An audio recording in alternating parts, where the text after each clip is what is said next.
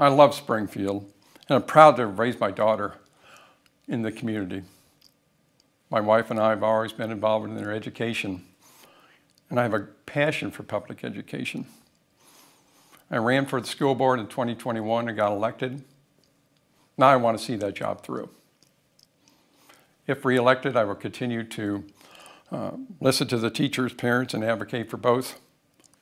My nearly 3 years of experience thus far in the SPS Board of Education better qualifies me to represent the diverse needs of SPS stakeholders.